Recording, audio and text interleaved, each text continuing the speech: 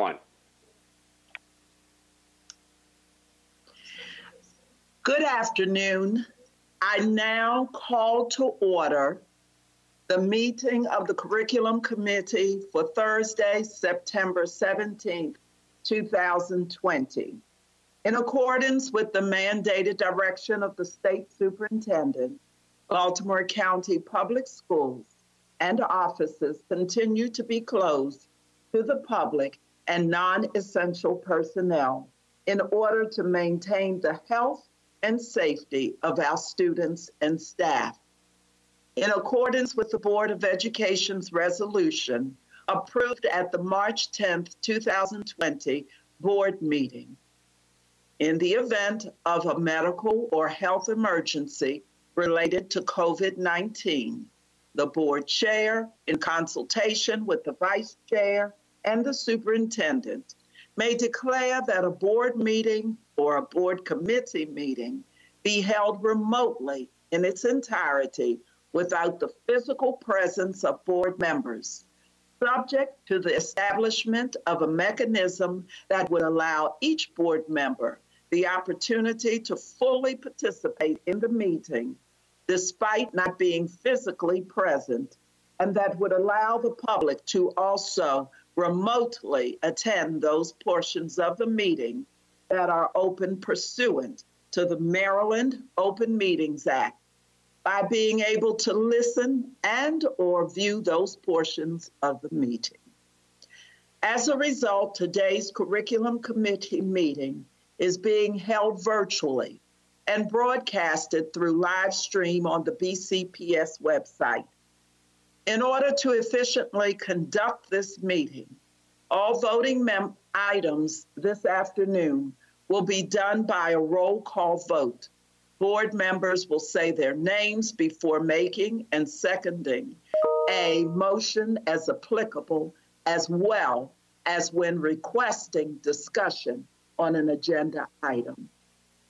Ms. Cox, please call the roll to determine the presence of a quorum of the committee. Ms. Pastor? Present, yes. Ms. Mack? Ms. Mack? Yes, I'm present. Sorry. Mr. Mahamza? You're muted. You're muted. We can't hear you. I think he's frozen. Okay, well, Mr. McMillan? Yes. Mr. Offerman? Present. And Dr. Hager? Present. Thank you. Is Mr. Hamza still frozen? I think so. I don't see him anymore. Yeah, he left the meeting. He was Okay, thank you. He's probably going to check back in. Okay, thank you. Ms. Cox, please call the roll of staff members participating in today's meeting. Dr. McComas? Present, and I also, Ms. Cox, Mr. Mahomesma is back with us. Thank you. Can you hear me? Yes, we can hear you. Thank you. Dr. Adams? Present. Mr. Imbrielli? Present. Ms. Shea? Present. Dr. Pirandozzi? Present. Dr. Wisted? Present. Thank you. Thank you. Ms. Cox, are there any other staff members participating in this meeting or any other members of the board who have not responded to this point? Well, staff members, we have Mr. David Stovenauer, Yes, I'm here. Mr. John Billingsley,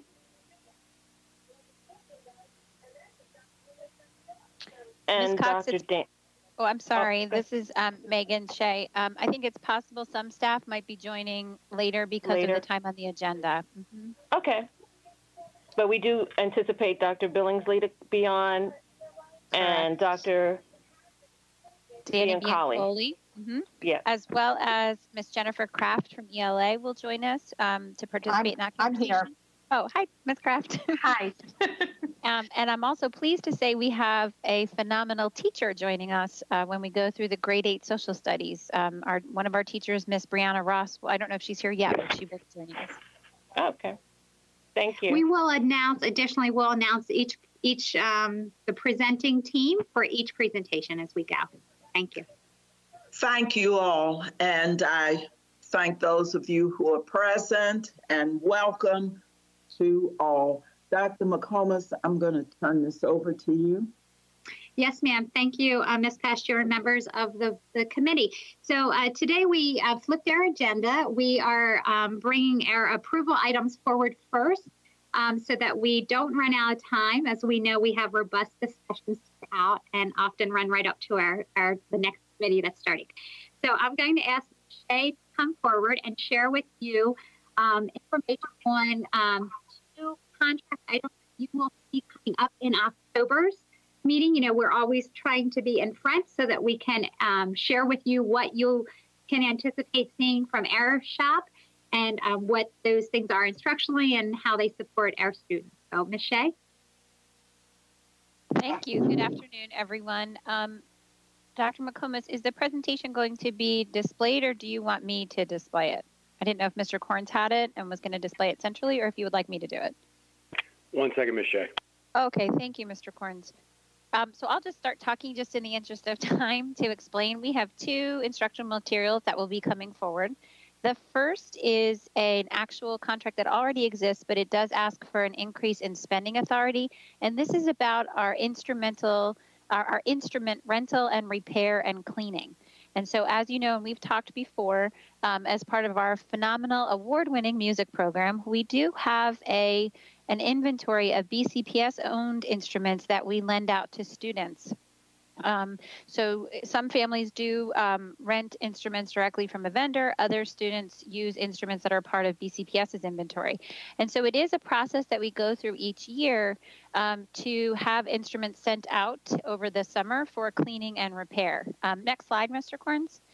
And so this year we do have an increased cost really because of the number of instruments due to COVID. And what I mean by that is not because the cleaning is necessarily different. However, because of the virus, we did take the added precaution of sending all of our inventory for repair and cleaning. So you can see the increase in the number. Those are the two approved vendors that we use. Menchie Music and Music and Arts. So we're bringing forth this contract to request that increase in spending authority so that we can complete those instrument cleaning requests and repair and make sure that we have all of our instruments in good and working order. Just a note about instructionally, we are starting our instrumental music classes virtually. Our teachers are amazing and our curriculum teams work to provide shifts in lessons for how they can begin some of the instruction before we're able to get instruments in students' hands, but we do anticipate being able to, while we're still in a virtual setting, once the instruments have been cleaned and repaired, we will have an additional distribution to make sure we get them in the hands of students. Next slide, please.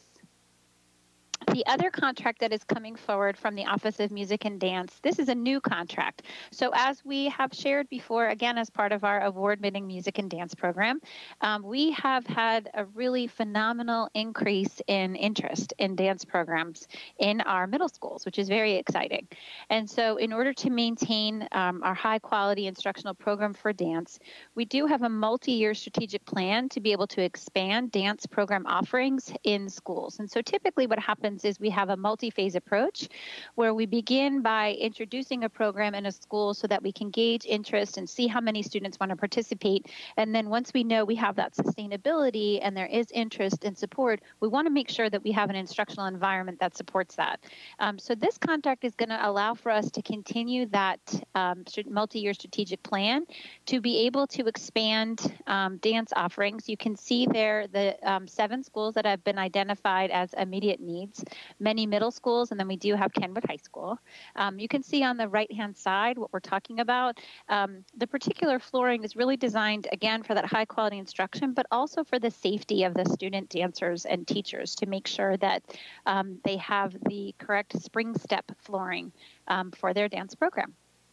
So these are the 2 contracts that will be coming in October from the Department of Academics, and I'm ready for any questions you might have.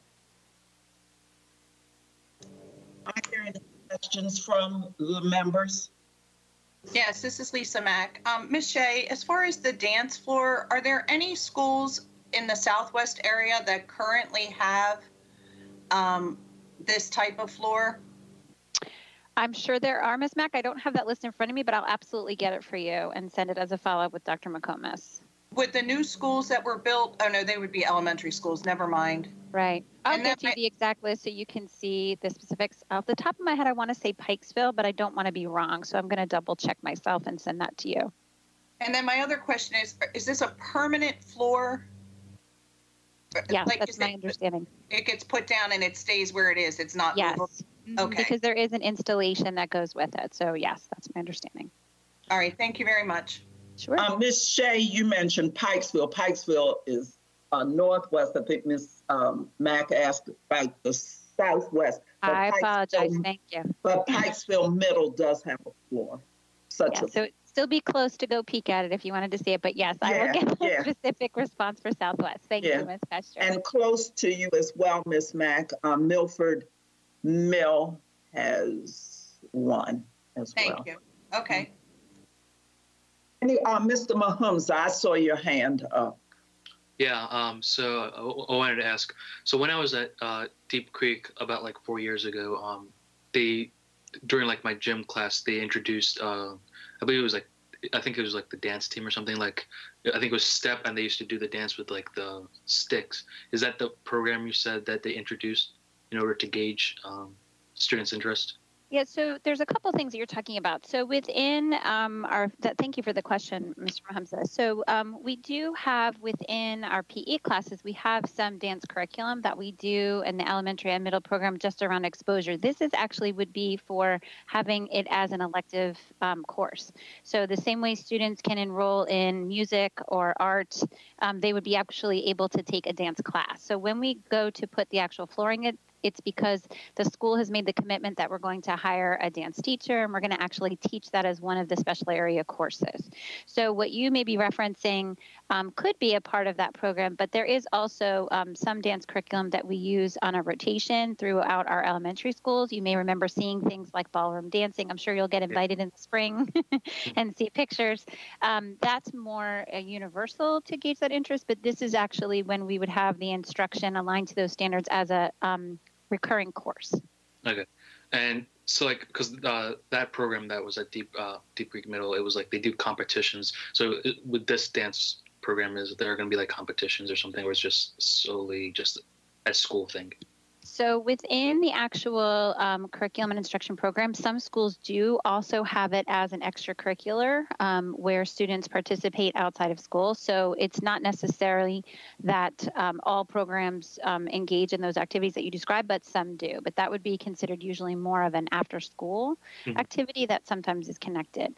They do, however, participate in our showcases that we offer at the county. We have dance showcases where we have opportunities for students in magnet and non-magnet programs to be able to showcase their learning through performances. Okay. And lastly, where would like the installation occur? Is it going to be in the gym or like those recreation places? No, usually they've identified a specific instructional space, a classroom space. So the dance expansion, the multi-year program plan that I described, the Office of Music and Dance developed in coordination with facilities and with the school-based partners. So there's usually an identified space in the classroom, and then they install this flooring in that instructional space. Okay. Thank you so much. Sure. Ms. Mack, hot off the presses, I did check that Lansdowne High School has it, and then we're checking for additional classes to let you know. Thank you. Sure. Yes, Dr. Hager. Hey, thank you. I was going to ask the same question about that Josh asked about classroom space, and related to that, is this a space then that would be jointly used by Rec and Parks for programming at these schools? That's a really good question, Dr. Hager. It's not been my experience that that's necessarily a one-for-one, but I can certainly find out if that has ever been the case and get back to you on that. How about costs? If there could be a joint use, joint cost. Sure, that's a great question and one I can take back to the team for clarification and then follow up with Dr. McComas to let you know. Thank you. Are there any other questions? And can I get a motion for this to approve? So moved, Mac. Thank you, Ms. Mack. Second. Ms. Pastor, can we do the contracts separately? Right, there's two separate ones, the instruments and then the dance floor. Absolutely, absolutely. Thank All right, you. let's do one. Let's do the instrumental music, please, Miss. May I get a motion for the cost for the instrumental music instrument? So moved, Offerman. Redundant. Okay. Second, Mac. We're having a good time this afternoon. Let me get my mouth together first. And we get a motion for the purchase of the instrumental music instruments. It's for the cleaning. Oh, cleaning. Yes, for the cleaning of the instrumental music. Thank you, So Ms. Mack. moved, Mac. Thank you, Ms. Mack. Can I get a second? Second, Offerman. Thank you, Mr. Offerman. All in favor, please. Oh, I have to do the roll call. I'll do a roll call. Yes. Ms. Pastor, Yes. Ms. Mack, Yes. Mr. McMillan, Yes. Mr. Offerman, Yes. Mr. Mahamza, Yes. Dr. Hager. Yes. Thank you. Thank you. Then that has passed. And Dr. McComas, you thought it was going to be quicker this way? Okay. It's all in the mouth. All right. I'd like now to get a motion, please, to accept the flooring, the cost for the flooring at the 6 schools. For the 7 schools identified in the presentation. So moved, Mac. Thank you, Ms. Mack. Sorry, is the motion to get a bid for this, or because there's no amount? No, they showed us. No, this is for the 7 schools to get the flooring. If I just may, go ahead. Sorry. I was going to say, Dr. Hager, just would this is not serve as contracts committee, when you get the contract exhibit, as you always do in the board docs, you'll see the details of that. This is really about what is needed for it's from the instructional side, I guess is what I'm saying, not from the contract negotiation side. Dr. McComas, can you take a few minutes and explain to Dr. Hager, because why we don't include the dollar amount? Because when I came new to the curriculum committee, as you'll recall, I asked the same question, and she might find that helpful. Yes, absolutely. Because I can see how it's, Dr. Hager, if you think about the committees, each committee has a particular purpose. Our purpose on curriculum committee is to understand the instructional programming and the resources needed to support the instructional program. And so that's really the lens of approval that we're looking at here today. So we try to present, if this is an instructional material, here's the purpose of how it fits into the instructional program and why we need it, and how that's implemented. So for example, here we're sharing the 7 schools that we need to, over time, put dance floors in. The contracts committee, their purpose, of course, is for all of you to exercise that financial lens and that financial review. But think about these as working in a check and balance process, right? We try not to bring anything to contracts committee that we haven't already taken time to discuss with all of you, so that you understand instructionally what it is, why it's needed, and then how it is we would implement it. So I hope in a brief summary that sort of gave you a sense of how these committees work in orchestration, serve as checks and balances to one another, and how when we look at a committee, we're really kind of looking at what's sort of the mission and purpose of that particular committee, and we sort of tighten our lens. I hope that was helpful. It It was. I think we often see dollar figures, so not seeing one kind of threw me for a loop. So I appreciate that. Yes, and I, it's one of those things. I try to walk a fine line to support your informed understanding, but then I also have to be mindful that our role here is not contract negotiation. But if I try to provide you meaningful understanding, so that when you're in that committee looking with that lens, or as the full board, you sort of have, what does this boil down to? Because I know often we look at exhibits and they're huge dollar amounts, and I often will try to help you understand, what does this mean per pupil cost, for example, because then you can say, oh, for, $25 each child, but then when you think about a system of 150,000, it kind of helps put in perspective sometimes the figures that we deal with in the scale of our school system. Thank you, Dr. McComas. Yes, thank you for your question. My pleasure. Thank you, Ms. Dr. Hager. But also know that there are times that they bring things to us that do have to go to contracts, but this is different. So thank you. So now can I get a second on Ms. Mack's motion, please? Second, Offerman. Thank you, Mr. Offerman. Ms. Cox, for roll call vote, please. Yes. Ms. Pastor? Yes. Ms. Mack? Yes. Mr. McMillan? Yes. Mr. Offerman? Yes. Mr. Mahamza? Yes. And Dr. Hager? Yes. Thank you. All right, thank you, and that also passes. Dr. McComas, I'm going to turn it back to you for the next item, please. Yes, ma'am. And thank you, everyone, for our previous segment around instructional materials. So we're moving on to really our instructional part of our committee, where we like to make sure that we're helping you understand all the things that we're doing to support our students instructionally and the many, many programs that we have. Our next item will be our English Language Arts Curriculum Audit Update. And while they're bringing up the slides, I will just share for our new members of our committee. Baltimore County, the year before last, had the opportunity to, based on our data, we knew that we needed to audit our curriculums. And we began with math because of the urgency. And in the meantime, we were fortunate that MSDE that first year was not able to support us in the math audit because they were working for schools that were in comprehensive school support.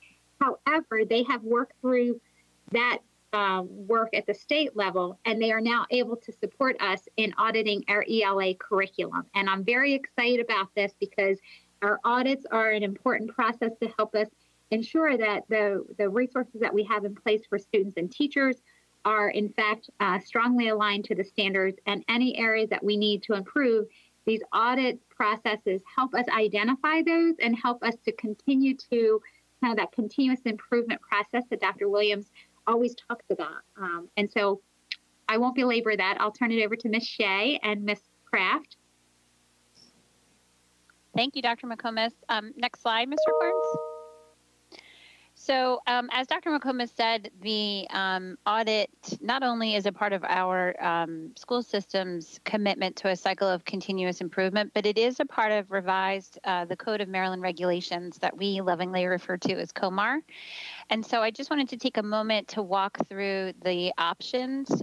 So the regulation stipulates that every local school system provide evidence that our curriculum aligns to state standards in English language arts and math. And so the first option is for the MSDE itself to do the vetting, and then they produce a report that demonstrates that the reviewed curricula has earned that rating the way Dr. McComas described. Another option is to provide a curriculum vetting report produced by a nationally recognized external party.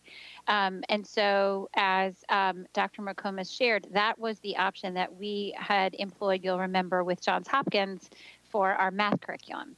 And then option 3 is that local school systems can provide documentation of national ratings of alignment for any third-party curricula and curriculum support materials. So that would be appropriate, again, in terms of, like, for example, our Bridges math curriculum we're able to provide that report from Ed Reports as well. So for ELA, we are going to be utilizing option 1. MSDE did identify school districts in a rotating sort of phased-based approach for this process. And so they have a few published reports. I know, for example, Baltimore City has already completed this process. So we began this process last year, probably just prior to our closure for COVID. So next slide, Mr. Corns. So I want to talk a little bit about what that will look like. So this is a timeline of the process as it relates to MSDE. So you can see as it's laid out here, it's a pretty lengthy process. And Dr. McComas thought it would be important for us to share with this curriculum committee exactly the different steps that MSDE will be taking, because I know sometimes we'll hear, oh, we're having a curriculum audit and we'll want results, especially as we're thinking about things like budgets and instructional materials. So I wanted to be sure that I was able to provide an understanding of how MSDE's timeline will work. So again, this is from their perspective. So they work for several months, you can see, in what they call pre-vetting, which is really about developing trained curriculum vetters, so that they do hire Maryland teachers and people from across the LEAs to participate in this, but then they ensure that there's rigorous training to try to ensure inter-rater reliability as they're vetting in. And then the 60-day window in light blue of vetting curriculum is actually the time that they are working through our curriculum using MSDE developed rubrics, with Ms. Kraft is going to go through in just a moment. And then once they develop or finish with those rubrics, then those reports are reviewed by content experts within the Maryland State Department of Education. So that might involve some back and forth. Sometimes in this process, there is communication with us to ask for clarification or ask for additional resources before we get to the part of they write their report, then it's submitted for review, and then finally it comes to us with recommendations. And so you can see that the process is quite detailed and really well laid out by the State Department of Education. And so next slide, please. What is really important to understand in terms of what we mean by the vetting. So it's approximately 20 to 25% of the curriculum, and that's really important because I know from personal experience sometimes that's hard because those that are vetting the curriculum don't necessarily have access to the breadth and depth of all that we provide for our teachers. So they choose, though, in a random sampling, what 20 to 25% they review. So we are actually responsible for providing access to the curriculum in its entirety, which we have done, and we'll talk about that a little bit later. And then the second thing I already mentioned, that it's Maryland educators from both the school systems and local colleges and universities. They have to go through a process to be selected that demonstrates that they have a high level of expertise with the standards themselves and with curriculum, and then they wind up going through that training that we outlined. And then the important part on the bottom is that we have engaged in a collaborative process with MSDE to make sure that we provide them that access. So there's a variety of different ways that we can provide access. We were able to provide access through our learning management system in Schoology so that they would be able to see not only those core resources such as Open Court or Wonders, but also the curriculum materials that have been developed by our teachers. Next slide. So I'm going to introduce today, I think it's her first time at this committee, our Director of English Language Arts. Many of you will remember that we didn't have one for some time, so I'm very happy to introduce Ms. Jennifer Kraft, our Director of ELA. She's been with us since, I want to say January, but my time has flown in this closure. And so Ms. Kraft will talk a little bit about the rubrics and sort of how the process looks as it gets into detail. So Ms. Kraft? Yes, thank you, Ms. Shea. So the rubrics for the curriculum vetting, there's 4 different ones because K1 and 2 have different rubrics, and then all of 3 through 10 use the same rubric. And so there are 4 main components, no matter which level the rubric is. They're looking at alignment to the Maryland College and Career Ready standards. They're looking for evidence of key shifts. They're looking at what instructional supports are available to build proficiency and independence. And then they're also looking at assessment design and purpose. In K1 and 2, in addition to those 4 criteria that I just discussed, they're also looking at foundational reading skills. And so they're really looking at CCR Anchor Standard 2 and 3. And so it's very specific to make sure that we have that included in our curriculum. And so based on the curriculum, as you can see on the slide, then they will assess how well they think that we met each of those criteria. So they can give us a 4, which means that they really see that strong connection, all the way to a 0 where they don't feel like it meets the criteria. Next slide. So July 29th, we met with MSDE, where they outlined the expectations, what they should expect from them and what they could expect from us. And then they gave us a deadline of submitting our curriculum by September 15th. And our curriculum has already gone in for review and has been received. So we're ahead of that. So that's where we are with our key dates. Next slide. So any questions about the process?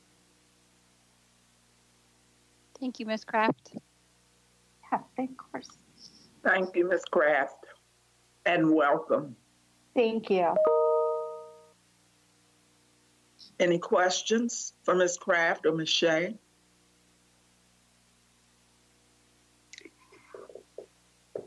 I will just add, thank you, Ms. Kraft, thank you, Ms. Shea. I will just add for the overall help of the conversation that all of us in our instructional leader roles as board members and practitioners within the organization, we are anticipating this report to come to us in late April, early May, just so that you have a ballpark. So you're going to have, it will be quiet. We won't have a lot of updates until we get to the spring semester, just so you have a sense. I know Ms. Shea and in the PowerPoint showed you the sort of sequence, and it gave you chunks of this typically may take 30 days or this may take 60 days in this phase of the process. Just to let you know, you may not hear very much about this until the second semester, and we don't anticipate that final report until late in the spring. I see Ms. Mack, do you have a question? I wasn't going to make it without a question. Sorry. No, that's okay. So we often hear from our friends at Decoding Dyslexia that some of the various programs we use to teach reading and phonics don't go hand in hand, like Fontes and Pinnell and Open Court. Would that type of thing, is that something that would be looked at in this audit? So thank you for the question, Ms. Mack. Fontes and Pinnell is actually not a program we use for teaching phonics. Open Court is, as you mentioned, our systematic and explicit phonics program. And thanks to the support of the board, we were able this year to roll that out to second and third. So it is the core phonics program for the systematic explicit phonics instruction in grades K through 3. So because it is our core phonics program, that will be a part of what they review as part of this vetting process. And then in addition to that, they will look at our core series Wonders, and they will also look at the curriculum materials, the scope and sequence, and the sample lessons that we have written ourselves to supplement and support the teaching of the standards. But because we do still use Fontes and Pinnell, is that a correct statement? Yeah, so Fontes and Pinnell is, we have the benchmark assessment system. It's not really curriculum. So Fontes and Pinnell is an approach for how we do assessment of reading through listening to children read and using text to track and mark their errors and identify those errors using coding to identify whether the errors are with meaning or with an approach to phonics. And then we use the results of those assessments to help guide small group instruction.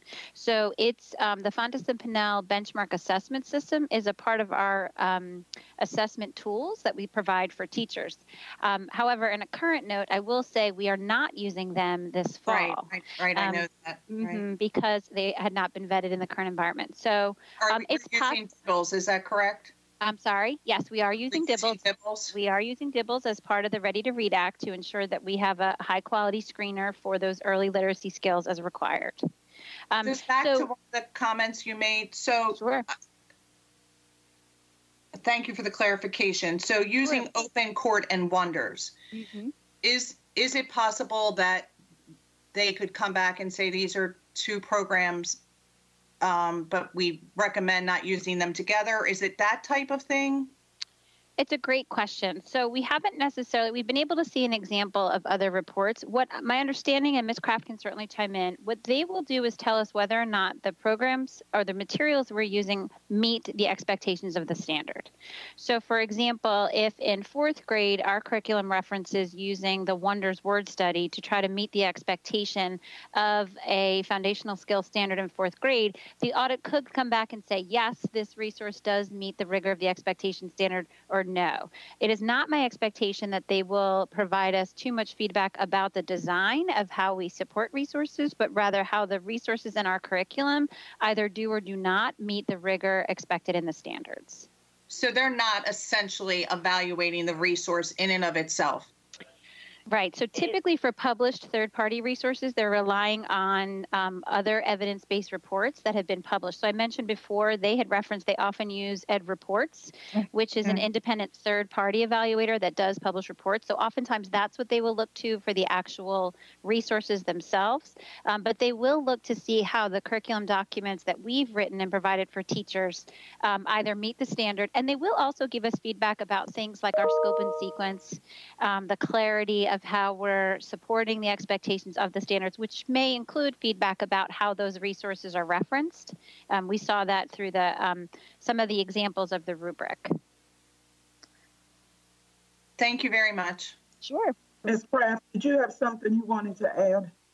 Well, I was just going to say that they look at it in totality. So they will look at the curriculum resources, which include whatever textbook or curriculum we're using, in addition to what we've created as an office, in addition to the alignment to the assessments we're giving the students.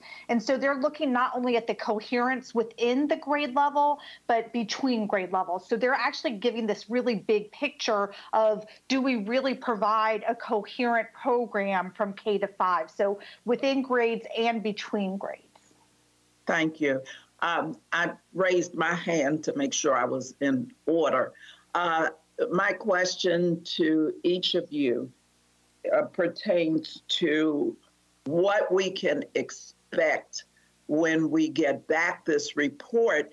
I've heard that what you've said, Ms. Shea, Ms. Graft, about the programs, the materials, et cetera, just looking at whether we meet standards. Will this audit give us any understanding about whether the curriculum or the various curriculum and the materials are actually working across system? Or is it going to just tell us, all right, you have everything in place and it's on paper, but we won't get a sense of whether in school A, B, C versus some other schools, whether the push out, the layout of it in those schools are really effective for them. I'm thinking about our diversity. Sure, Right. It's a great question. I'm sorry, Dr. McComas, were you going to answer? Well, yes, I was going to add to the answer, Ms. Shea, so thank you for letting me go first. So, Ms. Pasteur, as always, I can see your background as a school instructional leader. So what this will do for us is it will provide us a report at the end, just like we had from Johns Hopkins related to math. And it will give us an analysis of the resources that we as a system have assembled and that we provide for teachers to access to provide day in and day out instruction.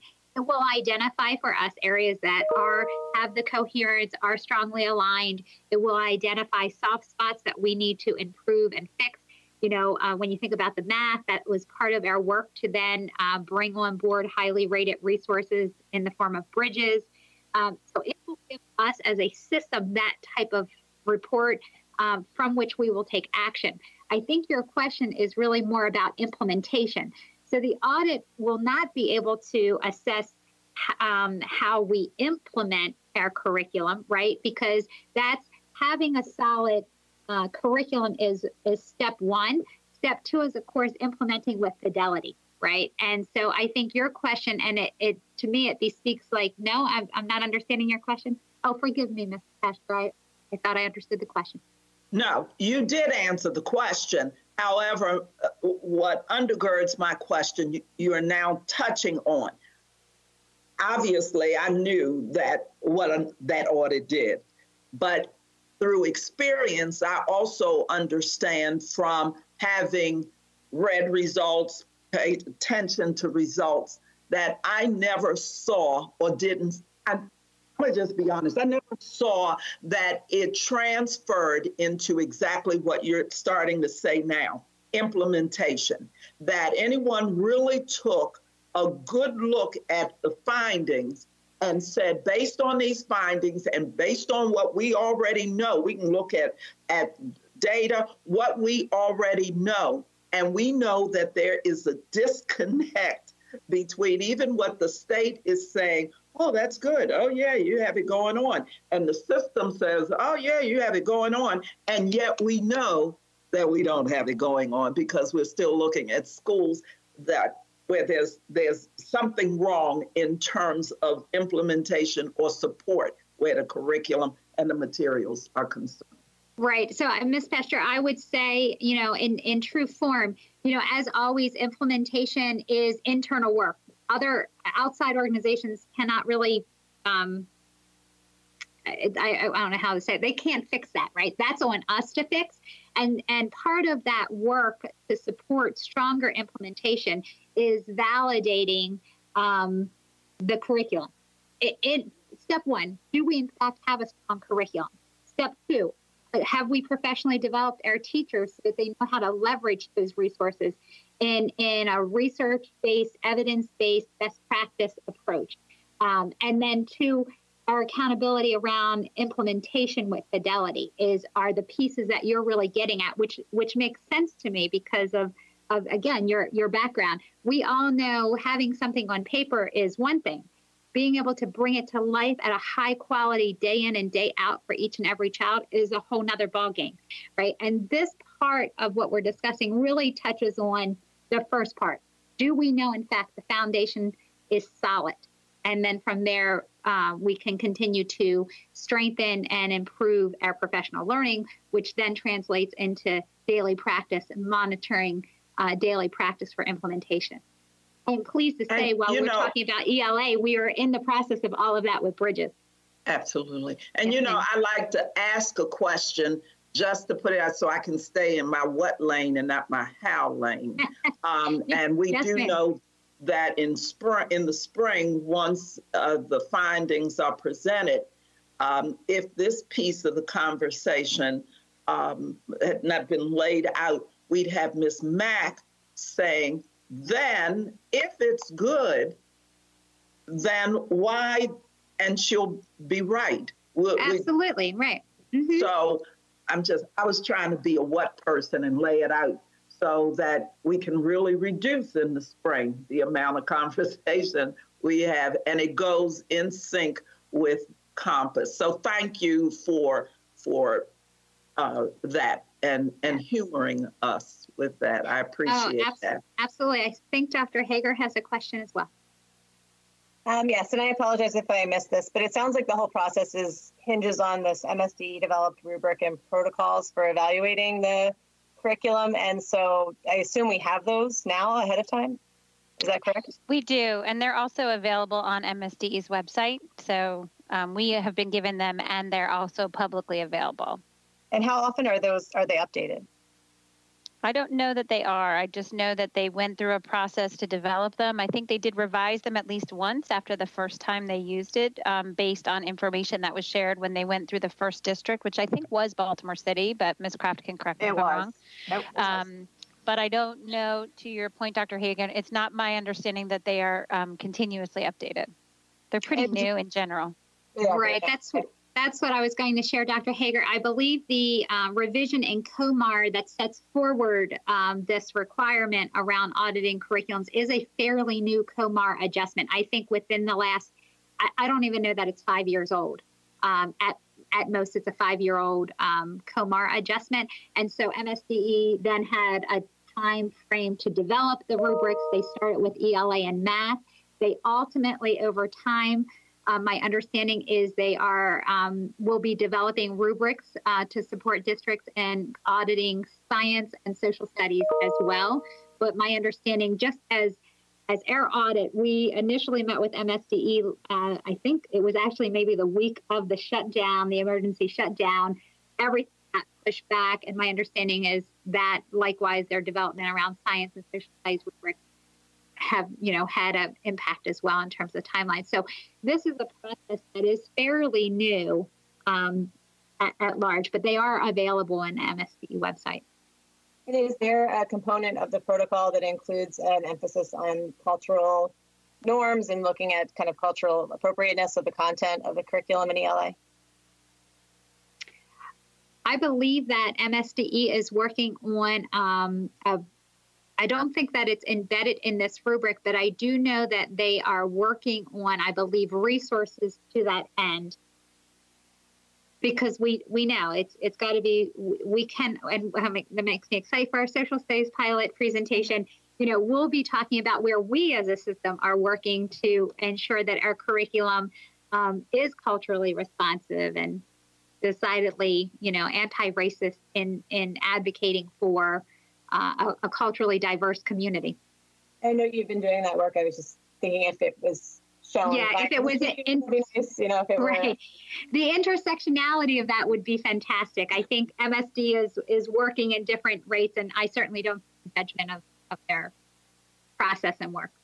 Great, thank you. You're welcome. My pleasure. Thank you very much. And we're doing well. So you are brilliant, Dr. McComas. Brilliant, brilliant. No, it's a function of, we have the best committee. We have the best committee. Okay, thank you. I agree. Thank you. I love our committee. Thank you. Our next presentation will be Mr. Imbriali and Mr. Stovenauer are joining us today. One of the things I've realized last year and this is actually, I realized this before we went into our emergency shutdown, but the emergency shutdown even more creates a sense of importance and urgency here. I realized that part of helping all of you and helping all of our stakeholders understand digital learning resources is to be able to share with you different resources, what they are, how they're utilized, and what, how do they serve our students and our curriculum standards, and how do they support teaching and learning? Because many of us grew up before the digital era in terms of instruction. And so these things are abstract and they're not concrete and experiential for us. And so we often, as members in committees and on boards, we talk about these things abstractly. And because I am very committed to ensuring that each of you are well informed and understand what is happening in our school system, I decided that we would try this year to provide you opportunity to learn about some of our digital resources. We certainly won't get through everything throughout the course of the year, but I'd like to begin a series on helping you see, know, and fully understand these many different resources that we have. And of course, our COVID context has made them even more relevant than ever. So on that, I'll turn it over to Mr. Imbriali and Mr. Stovenauer. Hi, good afternoon. Dr. McComas did such a good job of providing a wonderful introduction that what I will say here about this first slide is simply that we wanted to bring forward one of our tools today. So Dr. McComas talked about resources and tools and this the digital suite that we have in our ecosystem. And so, as she said, we want to continually provide you information about those tools and resources that we have. And so today's tool that we're bringing forward is Wixie. Dave, can you go to the next slide, please? So as a reminder, there are a number of free or freemium resources available on the internet, and it's really thousands. So BCPS maintains subscription-based products really due to their reliability, the age appropriateness, our ability to work with our curriculum offices to match those tools and resources to the appropriate age group, and the fact that they are 100% completely ad-free, and that they provide technical support and assistance that comes from the partnership with a provider, whoever that might be. So Wixie, like all of our products, is available 24/7, and it's inside of the BCPS network. It is part of BCPS-1, which means for our students and our teachers, it's seamless access. It's single sign-on, meaning you put in your username and password one time, and you're able to go into the product. So with that, I'm going to turn it over to Mr. Stovenauer, and I'll be back in just a little bit. Good afternoon. Wixie is a web-based creation software that's available for BCPS teachers and students in grades K through 8, and we've been using it in BCPS since 2015. It's accessible to BCPS teachers and students in grades K through 8 through the Instructional and Productivity Tools section in BCPS-1, and it's integrated into Schoology. It's also integrated into our K through 8 curriculum across disciplines as a way for students to demonstrate their understanding and collaborate with their teachers and fellow students. It works seamlessly in the Chrome browser and also provides additional enhanced functionality such as text-to-speech and real-time collaboration between students and teachers. It's important to understand at the outset, as Mr. Imbriali alluded to, the difference between a resource and a tool in this context. So resources we consider to be those things that can provide curricular materials and content, while a tool, such as Wixie, is a software that can be used to manipulate content in some way, shape, or form. So Wixie is a tool. The tool is a solution for student group projects, small group differentiation, or even to use as an interactive whiteboard space.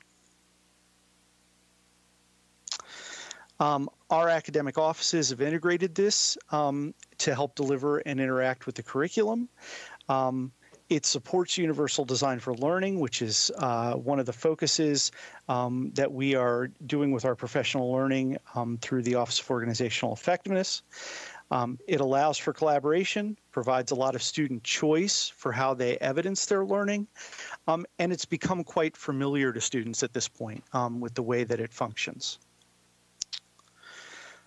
So Wixie's been beneficial across the entire curriculum landscape. It's currently filled with templates for students and teachers to use that range from graphic organizers, art materials, science, STEM, social emotional lessons, language arts. In addition, curriculum offices and schools have saved projects and lesson plan presentations in Wixie that are timely and accurate and are directly tied to and embedded in various curricula. For example, the new Computer Science and Innovation elementary curriculum contains materials for each grade level, as well as previous completed student collaborative projects. There are folders in Wixie for all areas of elementary and middle school courses, and I'm going to get into some of that in a little bit of a demo in a minute. In our remote learning environment, Wixie has been essential in assisting our curriculum offices, and specifically the Office of Elementary Math, in providing curriculum materials to students in a format that is accessible for editing, manipulation, and submission as evidence of learning. Using the tools in Wixie, the office is able to upload PDF curricular materials from Bridges for students that would not be otherwise useful for learning in our current virtual learning environment. This is a new function of Wixie that the vendor Tech for Learning has developed to assist us in this time. They're now developing these tools to make this functionality available for all teachers inside the Wixie platform. With that, I do want to show you, I hope that I'm going to need to change my sharing, so I apologize for 1 minute.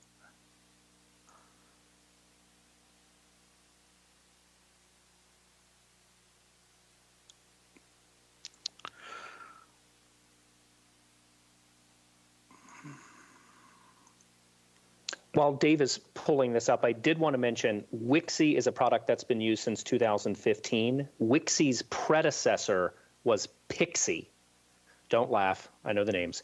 But Pixie is a product that has actually been used in Baltimore County since 2005. So we've been partnering with Tech for Learning on the predecessor product and now the web-based version since 2005. So Wixie, again, as we've continually said, accessible through BCPS-1. It's in the instructional tools tile. And when we go into Wixie,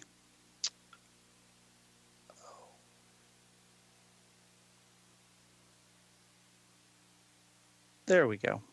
Come on.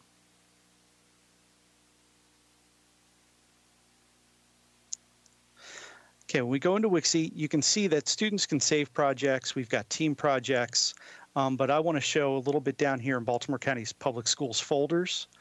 So we were talking a little bit about the elementary math and the issues that they were having with PDF copies being sent to children and then children not being able to manipulate those.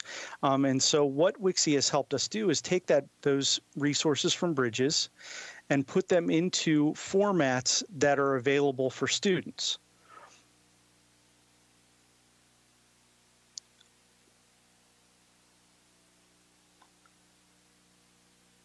Unless, of course, with my children also online, I'm having trouble with my Wi-Fi, so I apologize.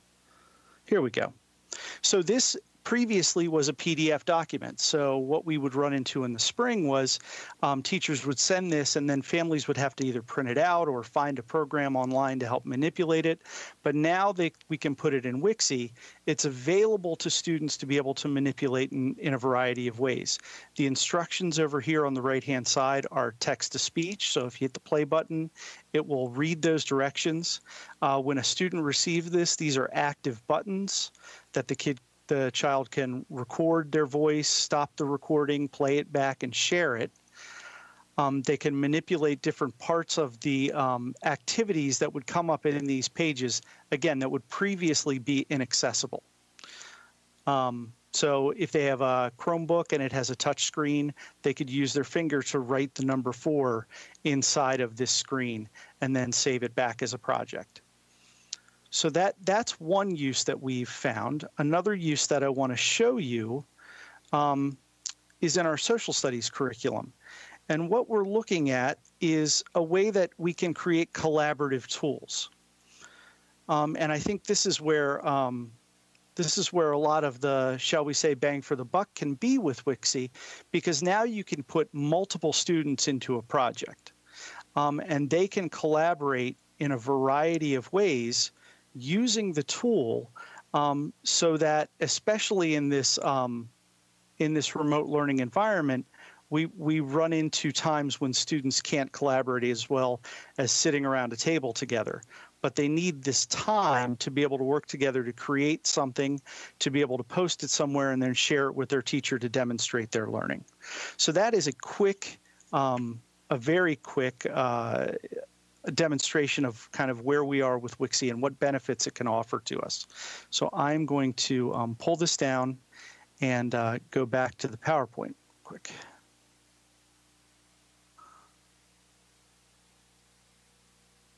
So Ryan, Mr. Imbriali, if you want to.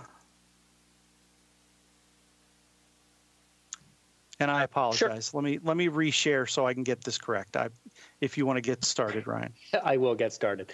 So the slide that Dave is about to bring up is how often students use Wixie, and so you can look at the historical and the current year here, so 18, 19, and then 19 and 20, and you can see that there was a tremendous increase in terms of visits and projects during the 2019-2020 school year last year. As we were going into remote learning, this product became that much more important for us. So just to define a visit versus a project, a visit occurs when a student is given the opportunity to view a document or project in Wixie. And this can be an opportunity for collaboration with a fellow student. Dave showed a little bit about that, or to respond to a task that has been assigned by the teacher. A project can be either teacher or student created, and that's where you're sharing it for a large collaborative project. So multiple students are coming in to work together to develop something and then share that project with the teacher. So Dave, can you go to the next slide?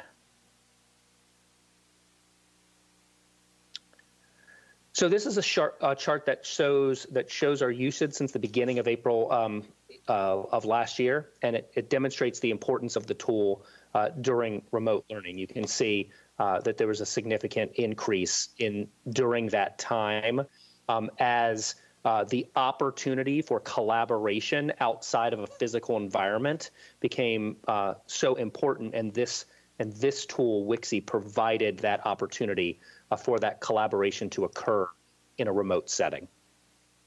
And I think the next slide is just questions. So we're between Mr. Stovenower and I, we're happy to take any questions that you might have regarding Wixie. Dr. Hager, then Ms. Mack.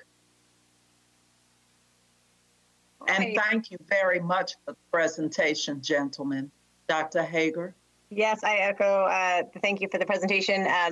As a parent, I'm very familiar with Wixie, and I've had the same question from the first day I looked at it, and that is why not use PowerPoint or Google Slides versus Wixie? So what can Wixie do that is superior to that, given that after 8th grade, I'm sure students transition to using PowerPoint. Many teachers are coming into the school system from college or, entering into their teaching, not being familiar with Wixie, but instead being quite familiar with PowerPoint. So I've never quite understood that. So, but I'll talk about the first piece of that. The first piece of that is the resource library that Dave was showing you on the left-hand side. So the ability for all of our academic offices to upload those resources that exist by unit, by subject area, by content, it gives those academic offices a tremendous amount of flexibility. On the back end, there are abilities for multiple adults to connect to develop resources, to be able to put those resources in there. And PowerPoint, those kind of products, Google Slides, do have a lot of that ability. We have this huge sort of war chest now of resources that have been built out using Wixie, and especially for our primary grade students, Wixie is a great start to that interaction. And the other piece that's important is this kind of partnership like we're seeing with what we're being able to do with Bridges. That's something that we would have not been able to do with Google Slides or with PowerPoint right now, and it's been a huge crutch to us. So the opportunity to connect with that organization sort of on a one-to-one basis and try to figure out a solution, and then allow them to work with one of our vendor partners. Ms. Shea would know the name of the company who provides Bridges. I'm just blanking on who that is, but they were able to connect those dots, work collaboratively, and find a solution. That can be pretty difficult with an organization like Microsoft or Google. So that benefit has really helped us in this particular scenario. And so all of that content that we've loaded onto Wixie, do we own that, or by loading it onto their platform, if we were to end our contract, could we recover that content, or is it their property? It's ours. All of that is our property. So we would be able to recover all of that property. Well, it's the Math Learning Center is the name of the publisher for the math. So technically, most of that content is the Math Learning Centers, but they were in partnership with Wixie and us to allow us to transform it into a way that made it easily engaged with by our students and the teachers. Thank you. Sure. Thank you both for the answers. Ms. Mack and then Mr. Offerman. Thank you for that, Mr. Imbriali. I've heard about Wixie. I hear a lot of teachers talking about it. And I think my question is maybe not specifically about Wixie, but once children are in there, I know that teachers are using it with great success and the kids like it. But the feedback that I'm getting is with our youngest learners, the steps to get to any of these tools are proving quite challenging. And I'm most concerned about our youngest learners who don't have somebody at home with them to step them through, how to get to it. Mr. Stovenower stepped through it very quickly because obviously he's used to doing it. He's an adult. But I've had a lot of teachers say to me, I'll start a lesson, and by the time I have stepped every student through getting into the tool, the time is over. Is there any way, are we looking at ways to simplify the process for accessing these tools while we're in a virtual environment? So I'll see if Mr. Stovenauer has an additional response to that. But first of all, I want to acknowledge teachers' concerns around that we as well want everything to be as seamless as possible and as few steps as possible. I will say we're working with Schoology, which is our learning management system, as everyone knows. They are fast tracking, and timelines are obviously all messed up with everything that's going on with virtual learning and all these companies working on this. But they do have a timeline for launching a primary grade view of the learning management system, which would change what it would look like for our primary age students in our elementary schools. That would be a benefit because it would present itself in a much more framed look, so it's much easier for students to move around. That doesn't then answer the question about still getting to another product, how easy and seamless that can be. I wonder if Mr. Stovenauer might be able to comment on the professional development that we provide to teachers and how we try to help with that connection. You stole some of my thunder there, Mr. Imbriali, so about the primary view. But I will say a lot of the professional development that we've engaged with recently in the Schoology environment is about how to build pages, for teachers to build pages and embed those materials directly into the lesson view that the students are seeing, so they eliminate some of that searching and poking around trying to find the correct way in. Instead of going to the resources tab in Schoology, just having the teacher embed that link into the lesson. And that's a lot of where the work we're doing to try to simplify some of that for students is coming. Well, I'm glad to hear that because, again, I have heard after the first couple days, I have to be honest, I've heard it was pretty rough and my phone was ringing off the hook, but then it somewhat normalized and parents were less frantic and teachers were less frantic. But I have had teachers continue to say to me, by the time I get all of my students where they need to be, the time's up. So I am happy to hear that we're looking at a way to do that. Well, I will say this. I will say this publicly, along with Mr. Stovenauer. We have lots of resources that we've built out to help support teachers in exactly what you're talking about, Ms. Mack. And if there's something else we need to build out, we will.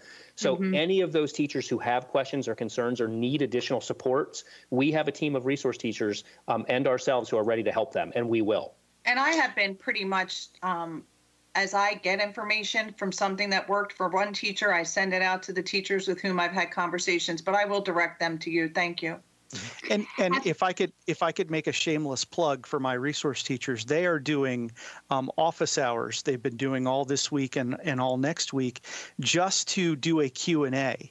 So it's a Microsoft Teams link.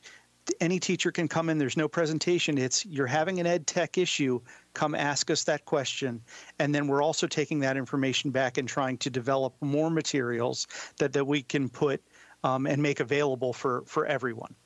Yeah, and let me clarify, what I'm referencing, I wouldn't call an ed tech issue, but just the fact that there are better ways potentially to do things that a teacher may be unaware of. Right, there's best practices that practitioners develop as they go along, the tricks of the trade that help. Right. Thank you, Ms. Mack. I just want to remind everybody we only have 20 minutes left, and I know we want to get to our social studies curriculum, so I don't want to cut off the conversation. I never really want to cut that off. I think Mr. Offerman may have had a quick question, or maybe yes, he did. His hand's been up. Yes, and Mr. then Offerman. I will forward my question to Mr. Imbriali via email later. Okay, thank you. Thank you, Mr. Offerman. Happy to share. Happy to answer the question, Mr. Offerman. Thank you, everyone. And I do hope that our series of bringing forward instructional digital resources will be helpful and informative for all of you so that we take away sort of the unforeseen. You know, when you don't see and feel and touch a resource, it's difficult to really have an understanding of its purpose and how it serves to support teaching and learning. On this, I'd like to quickly ask Ms. Shea, Mr. Billingsley, who's our Director of Social Studies, and Dr. Biancoli, who's our coordinator, for secondary social studies to come forward and to you our 8th grade social studies pilot. And this tags along with the resources that we came to you in August and asked for support around purchasing supplemental text to go with the pilot. And I'll turn it over. Thank you. Yes. Okay. Thank you, Dr. McComas. And I'm short on time and want to make sure I get you to the good stuff, which is the Social Studies Office and, of course, our teacher who's here joining us. So next slide.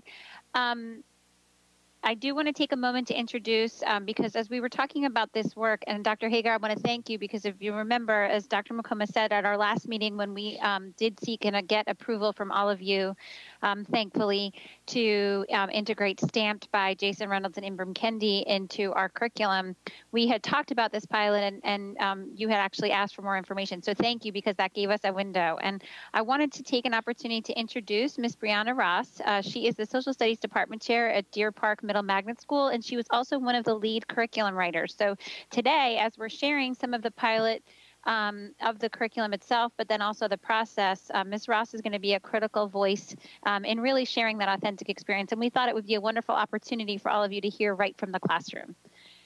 So she'll be speaking in just a moment, but I wanted you to know she was here.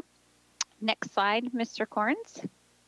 And so I wanted to quickly talk a little bit about the background, although I'm sure as this committee knows, and as we talked about last time, it probably needs no introduction. But it's always important for us as we talk about curriculum changes that we put it in the larger context of our why. And so we know that as the students we serve and our population is shifting, we have to be sure that we're addressing the challenging needs of ensuring that our curriculum authentically reflects the students that we serve. We know that we have to shift our mindset around understanding achievement gaps to the concept of an education debt. In other words, how are we ensuring that our curriculum is both anti-racist and culturally responsive to ensure that equal opportunity and access for success? And much of that work will come from being really intentional about implementing both culturally relevant pedagogy and by ensuring we have anti-racist curriculum. And lest you think I skipped it, the most important part of our why is our students. So our students are on the front lines. And as we've heard throughout, but most recently with an increased sense of urgency this summer, our students are on the front lines of anti-racist activism, and they're demanding for us to be different and change within BCPS. And they're right. And so in response to the voices of our students and to the needs that we know we have to support our students, we have taken very deliberate action to transfer our equity theory into practice. And speaking of our equity theory, it's very timely for me based on Tuesday evening and the report both that the Equity Committee had heard and then that Dr. Lisa Williams was able to share again on Tuesday evening. That's another part of our why. Our data tells us that we know we need to do things differently, that we have to ensure that our curriculum is serving that purpose. Next slide. And so I'm going to turn it over now to Ms. Brianna Ross so she can talk a little bit about the curriculum process and specifically how our student voices were centered in that work. Ms. Ross? Yes, thank you so much, Megan. And Ms. Shea made some really, really wonderful points, but I think the most salient one is that we know that when what we do, we show up every day for our students, and they are at the core of all of our work. And so this summer, we really wanted to make sure that we kept them at the center, that they were our focus. And so we had this beautiful opportunity to have a panel of students come, virtually. We got to talk to a panel of about 12 students from around the county. Most of them had just graduated 8th grade, so they were fresh off this American history curriculum. And we talked to them about what do they want to see from social studies instruction? What do they want to see their teachers doing? And what we really got from them is that they are craving a more inclusive and a more equitable curriculum that is reflective not only of who they are, but of the people around them and the world around them. And they really, really wanted to see that. And they were incredibly insightful. And I just have a quote that I wanted to share because it was so powerful from one of our students. And she had typed this on the Padlet we were using, and she said, Change within the curriculum will allow those difficult and uncomfortable conversations to occur. I hope that these changes will further educate everyone about the real struggles that Indigenous groups face throughout history. I believe that the changes in the curriculum will make students more empathetic towards the injustices around the world.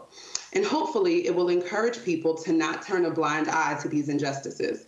Education is the real gateway to change, and these changes will hopefully ignite others to use their voices and speak out against injustices. And I don't know if I can say it better than she did. They want to have the conversations.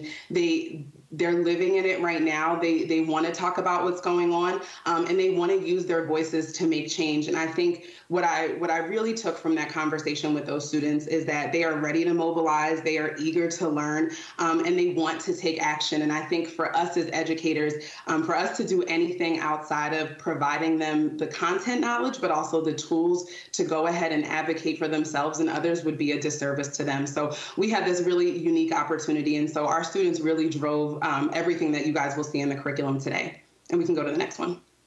Thank you, Ms. Ross. And I agree, the students pretty much always say it better, as do our teachers. Next slide, Mr. Corns. And so what the next slide will show is as soon as it advances, there we go.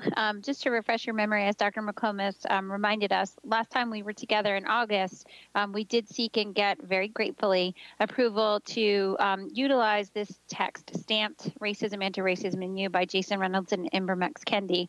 And just to ensure that we reframe that we did have that selection committee that was comprised of parents, students, teachers, and stakeholders as outlined in Policy and Rule 6002. But the important thing there is to know that everyone that participated on this committee echoed this idea of a sense of urgency and how critically important it was to explore the multiple perspectives. But as you also heard Ms. Ross share, it's also about connecting it to students' sense of civic action. And that is also an important part of our social studies curriculum. So I'm going to turn it over to Mr. Billingsley as we transition to the next slide, just to talk about the larger context, because it's important that we understand, as grateful as we are for the approval of an individual text, we know that just buying a new book isn't going to shift the practice. So we have to be really deliberate in that design. Next slide, and I'll turn it over to Mr. Billingsley. Thank you, Megan. And so this is important to understand that this isn't the first work that social studies done. We have to go back in time. And you'll remember 2 years ago when we constructed the K through 12 financial literacy framework. And some people think that's financial literacy, but that really is part of our equity work as we begin to address the income and wealth disparities that exist nationally, but specifically within our community. So building on that, we move forward a year. We've been working around the importance of social justice and giving voice to our students around civic action. We introduced in grade 8 and in American government BCPS Project Soapbox, where kids identified and researched a socio-political topic that they felt was significant or interest to them and their community. They then developed and were going to deliver, up until COVID, a persuasive speech to community stakeholders.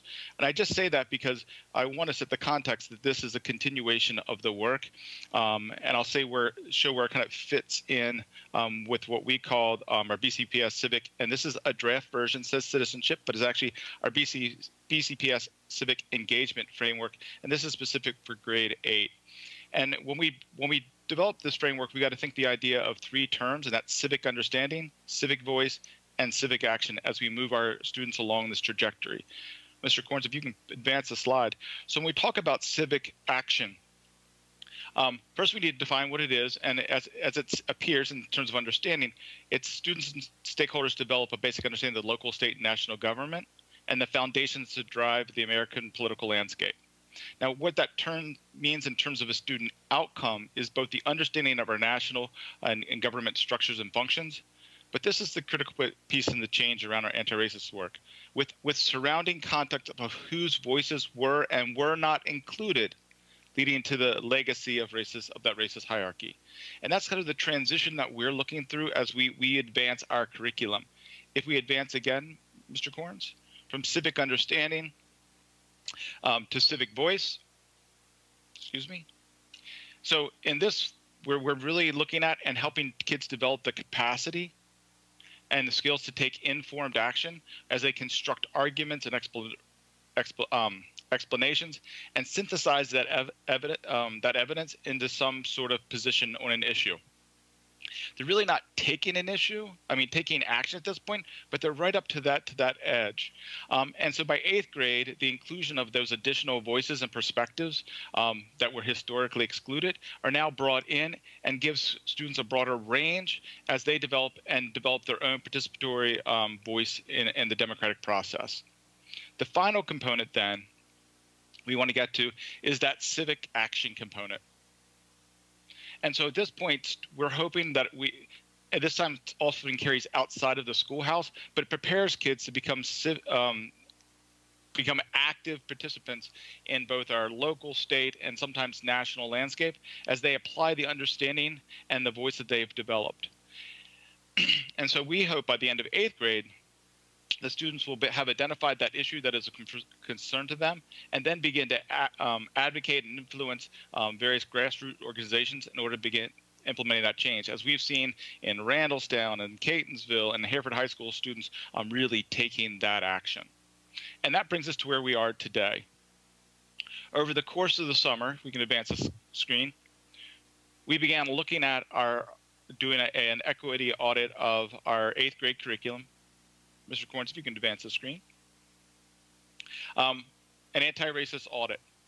And so we brought together a group of teachers, really led by Dr. Biancoli, our coordinator.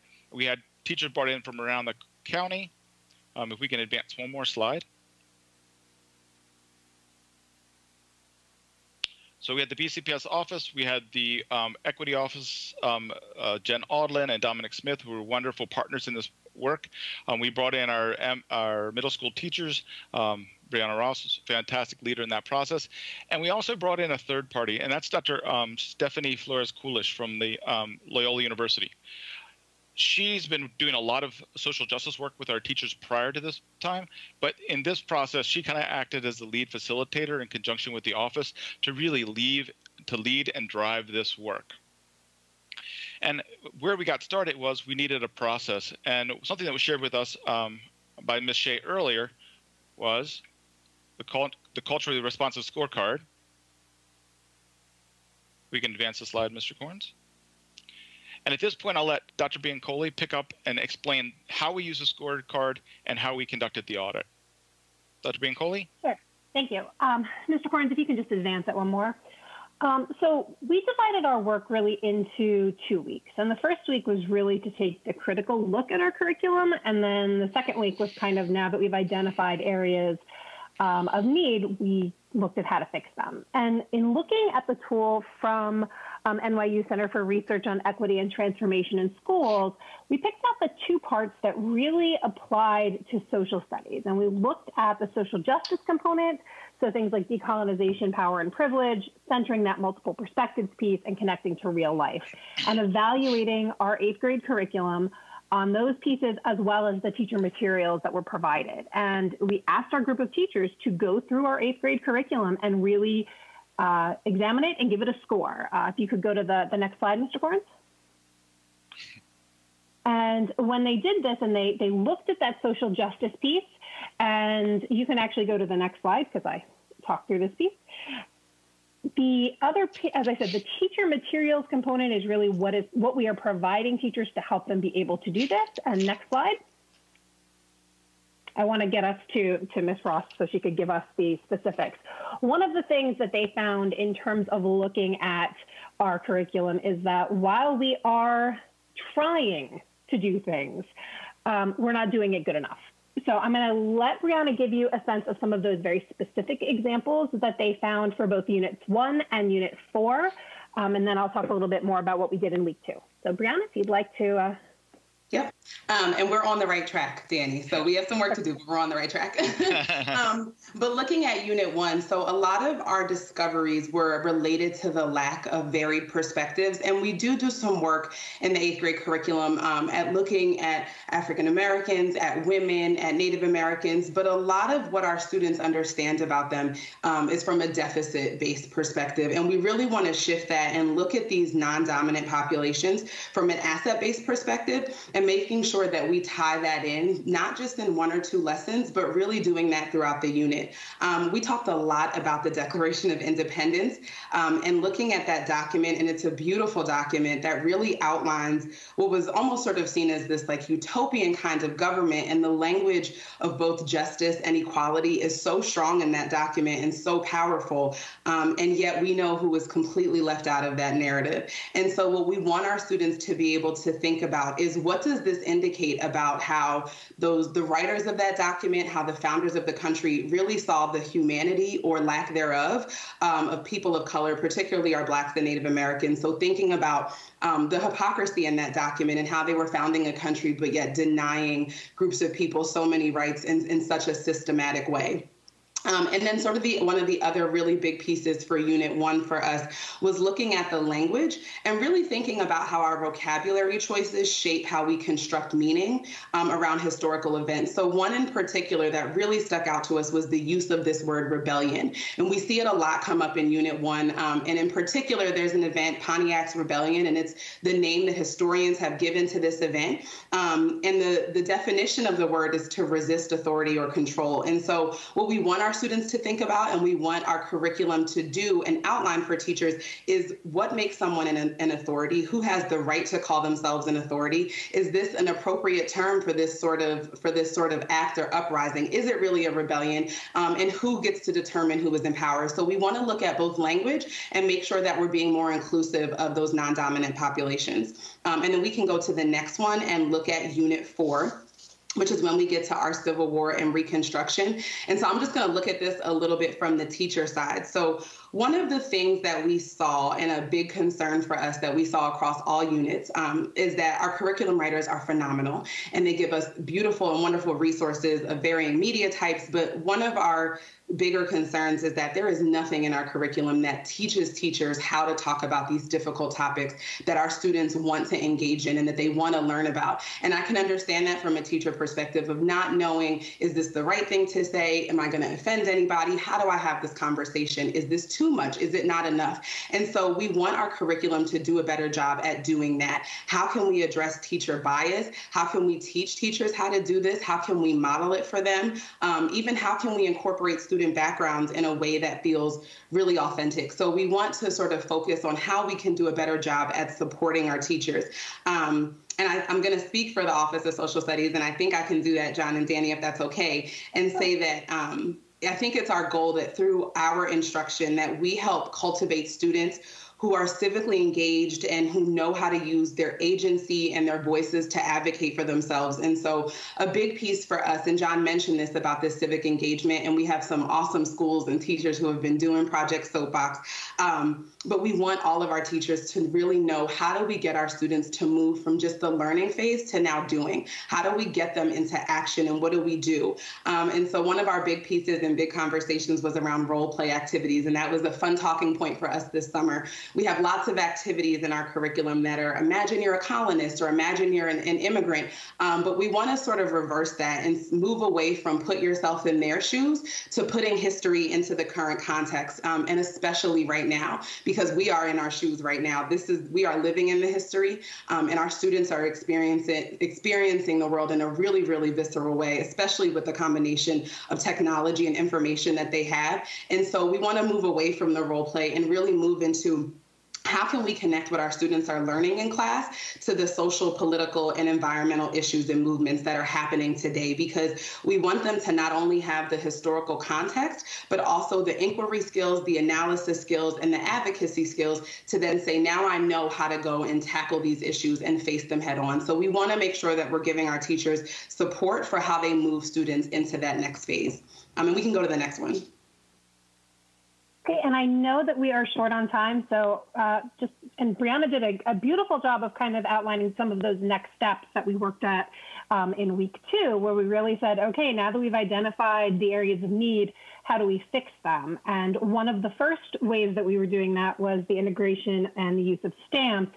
But then the other piece is sort of a reimagining of how we go about talking about American history, so that it does take an inquiry approach, and we're presenting students with those multiple perspectives. We're integrating that narrative and those multiple narratives from the ground up. and helping students to interrogate primary sources and create meaning. So if you can go to the next slide.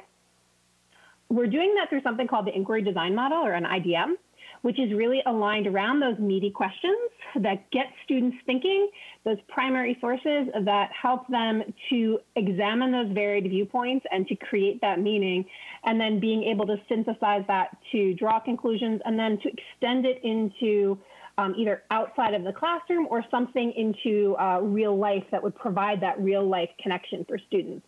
And if we have time, I know Brianna has an example of what one of those questions would sound like. Do we have time? I think if you would go ahead, Ms. Ross, and share, we do need to be mindful because there is a committee coming behind us, but I would like you to share one of these questions quickly. Absolutely. So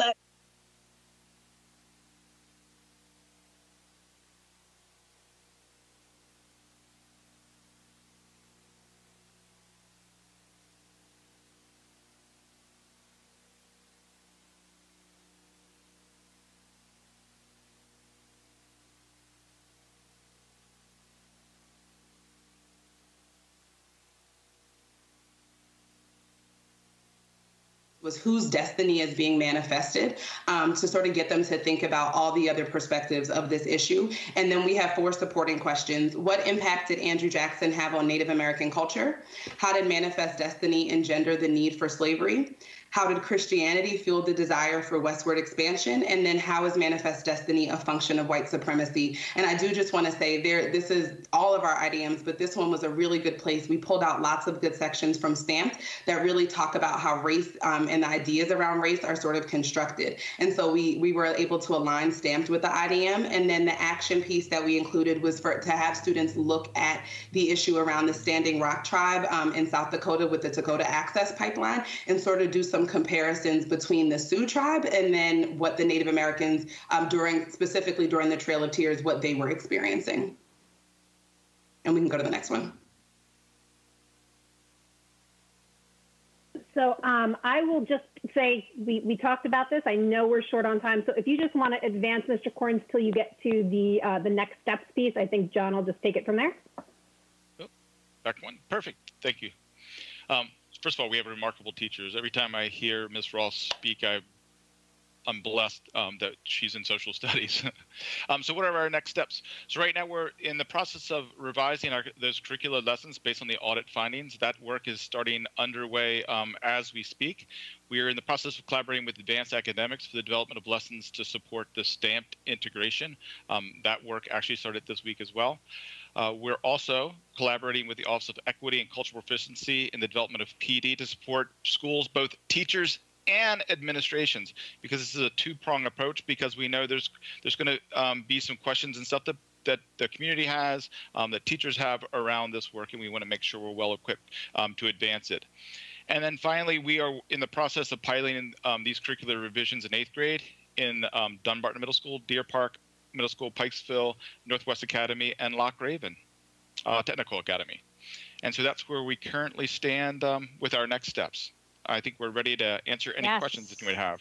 So thank you. I want to take a moment to thank John Billingsley and Danny Biancoli and certainly Brianna Ross for joining us. And also thank you, committee, for the time. As you can hear, everybody's very passionate about this work and excited about the work. So we're grateful for the time to share, and we'll certainly take any questions you have for any of us. All right, thank you so much for that. I see Ms. Mack's hand up. I did let Ms. Scott know that we are over. Obviously, we would just be in the next 5 minutes. I just want to say, as an educator and an English teacher, just how much this particular curriculum is going to impact on the other areas. I can see, and the big piece being that you didn't try to extract.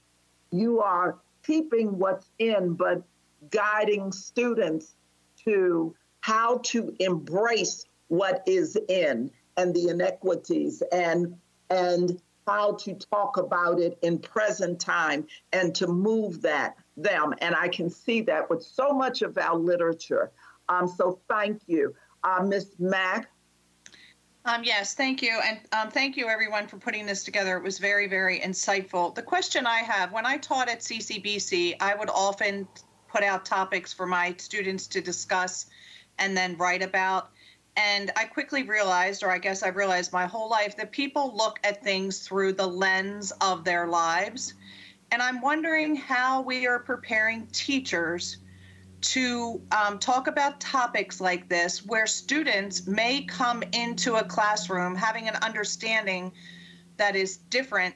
Their understandings are different from each other, and their perspective of how something happened would be different. I imagine it could be a very charged environment. And do we prepare our teachers for that? Yeah, it's a great question, Ms. Mack. Thank you for the question. And Ms. Pastor, thank you for your positive feedback as well.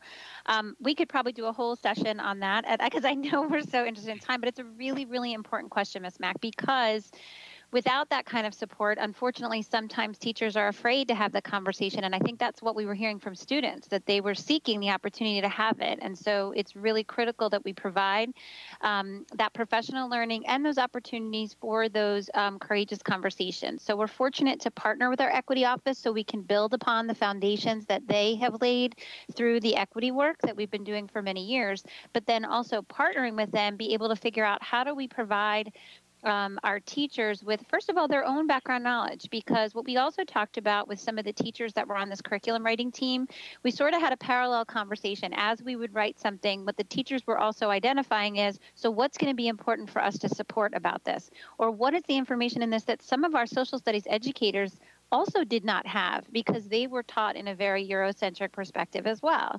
So you have to also honor not just lived experience, but how has some of our own educational experience been somewhat myopic in its approach, and how important it's going to be to create a condition.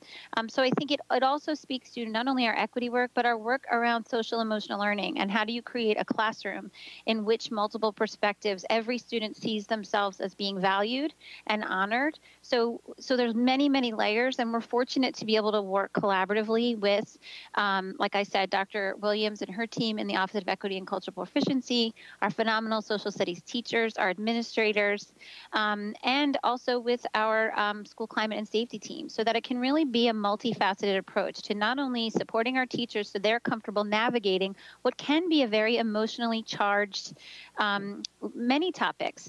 And so the best literature is provocative in that it gets people to think and have those emotions. So we don't want to shy away from that, but rather we want to center that so we can ensure we can explore these multiple perspectives, but in a way that doesn't cause further trauma. So you've really hit the nail on the head of what our work is going forward. But really the best answer I can give you is that it has to be a multifaceted and really continuous approach to do that. Right. I was just going to say that is ongoing, Ms. Mack. I appreciate your conversation, because it really kind of, in many ways, goes back to Ms. Pasteur's question way back around implementation, right? To support our teachers well in implementation, we need to support our teachers, right? In addition to resources. So I do also need to remind us it is 4:09. I know we've got more questions, because this is a worthy topic. We do, but we do have to respect the next committee. So I'm going to suggest that committee members send questions to you, Dr. McComas, and if we need to, we can adjust our next meeting so that we can talk more about this, because it is exciting and it does have some far-reaching implications in terms of the other things we do in this system. Thank you. We would love that. Wonderful. That being said, and looking at the time, I'm going to ask for a motion to adjourn this meeting, please. So moved, Mac. Thank you, Ms. Mack. Second, please. Second, Erin Hager. Thank you, Dr. Hager. This meeting is adjourned. Thank you all. Thank you, everyone, for your time today.